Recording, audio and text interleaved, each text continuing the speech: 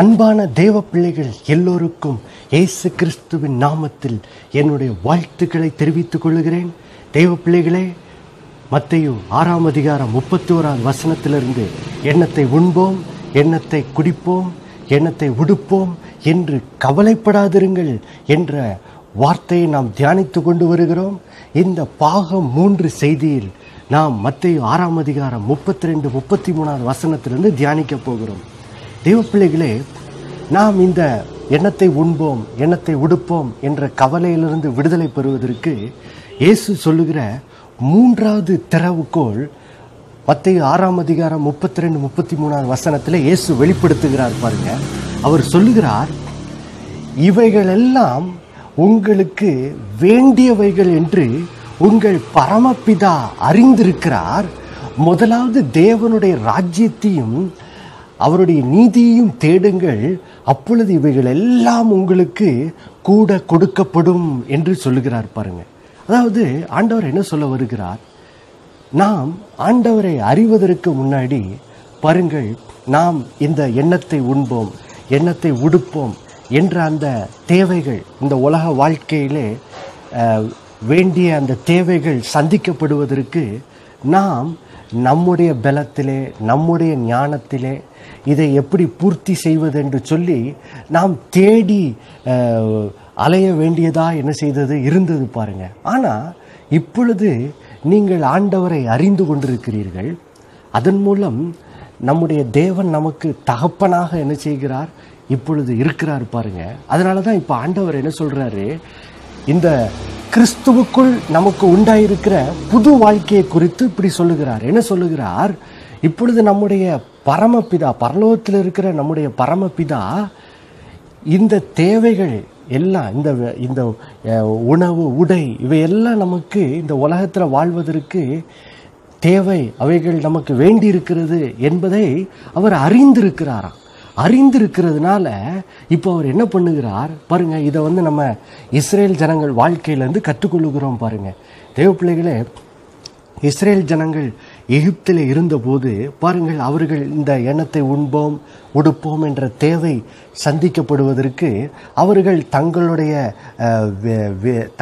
கடின உழைப்பு, தங்களுடைய பலனை அவர்கள் நம்பி எகிப்திலே வாழ்ந்தார்கள். ஆனால் இப்பொழுது பாருங்கள், அவர்களுடைய தேவனாய கர்த்தர் மோசேயை அனுப்பி அவர்களை எகிப்திலிருந்து இப்போ என்ன செய்கிறார்? விடுவித்து விட்டார். அடிமைத்தன வாழ்க்கையிலிருந்து விடுவித்து விட்டார். விடுவித்து இப்பொழுது அவர்களுக்கு ஒரு புதிய வாழ்க்கையை தரும்படி பாருங்க, கானான் தேசத்துக்கு, பாலும் தேனும் ஓடுகிற அந்த நலம் விசாலமான தேசத்துக்கு அழைத்து கொண்டு போகிறார்.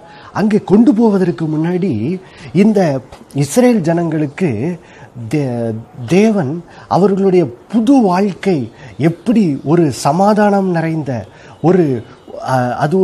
எப்படி தேவனுடைய தயவிலே, தேவனுடைய பலத்திலே, தேவனுடைய பராமரிப்பிலே வாழுகிற ஒரு புது வாழ்க்கை என்பதை அவர்களுக்கு கற்றுக் கொடுக்கும்படி எகிப்திலிருந்து விடுவித்தவுடன் முதலாவது என்ன செய்கிறார்? வனாந்திரத்துக்கு கூட்டிட்டு வருகிறார். கூட்டிட்டு வந்து இப்போ பாருங்க, வனாந்திரத்தில் பாருங்க, அவங்களுக்கு உணவு போய் வாங்குறதுக்கு எந்த கடையும் கிடையாது. எந்த உணவு தானியத்தை உற்பத்தி செய்வதற்கு வயல்வெளி எதுவுமே கிடையாது. இப்போ அவங்க என்ன செய்ய வேண்டியிருக்கு? கர்த்தரை மட்டும்தான் என்ன செய்ய வேண்டியிருக்கு? நம்ப வேண்டியதா இருக்குது. அதுதான் பாருங்க புது வாழ்க்கை. புது வாழ்க்கைங்கிறது என்னது? நமக்கு பரலோகத்திலே ஒரு நல்ல தகப்பன் இருக்கிறார்.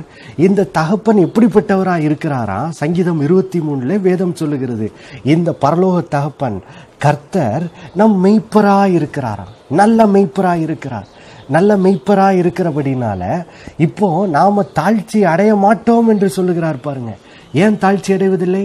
ஏன்னா இந்த உலகத்தில் நமக்கு வேண்டிய இந்த உணவு, உடை, இந்த தேவையெல்லாம் நம்முடைய வாழ்க்கையில் சந்திக்கும்படி இப்போ அவர் என்ன செய்கிறார்? நம்மை புல்லுள்ள இடங்களில் மேய்த்து அமர்ந்த தண்ணீர்கள் அண்டையில் கொண்டு போய் விடுகிறவராக இருக்கிறார். பாருங்க, சங்கீதம் 23, 1, 2 வசனங்கள்.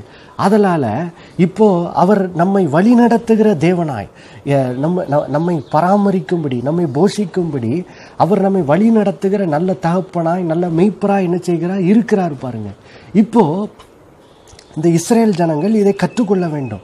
இப்போ இவங்களை போஷிக்கிறதுக்கு இப்போ இவங்க தங்களை நம்பி இல்லை, தங்களை பராமரிக்கிற ஒரு தேவன் இருக்கிறார் என்பதை இவங்கள் கற்றுக்கொள்ள வேண்டும். அவர் நல்ல தகப்பன் என்பதை கற்றுக்கொள்ள வேண்டும். அதனால ஆண்டவர் பாருங்க, அந்த யாத்திராவும் 16ஆம் அதிகாரத்தில் மோசேயின் மூலமாக இஸ்ரேல் ஜனங்களை பார்த்து சொல்றாரு, நான் இப்பொழுது உங்களுக்கு வானத்திலிருந்து அப்பத்தை வர்ஷிக்க பண்ணுவேன் அப்படிங்கிறார். இந்த இஸ்ரேல் ஜனங்கள் இப்படிலாம் அவங்க அறிந்ததே கிடையாது பாருங்க.